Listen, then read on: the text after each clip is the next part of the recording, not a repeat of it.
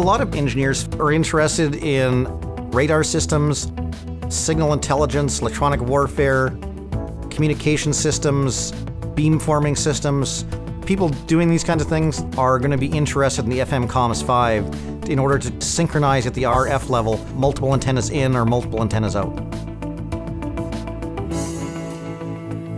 The AD-9361 offers a 2x2 solution, 2 independent transmitters, 2 independent receivers.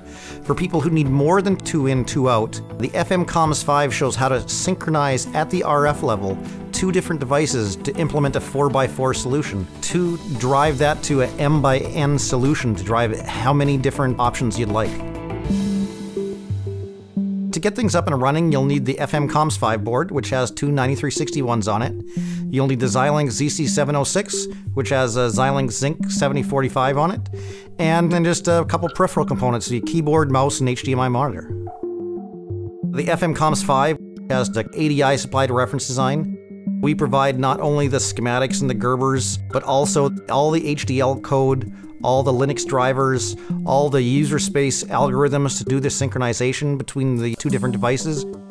Having one platform with standard infrastructure all built on open systems, on open standards, helps people to build on top of things. So you don't have to worry about the RF synchronization piece. You can be just worried about your algorithm.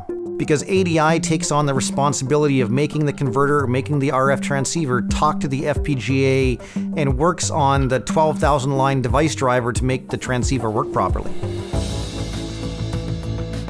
The FMCOMMS5 helps people save a large amount of time, anywhere between 6 to 12 weeks worth of engineering effort, by building on top of something that's already proven to work and supported long-term by a company like Analog Devices.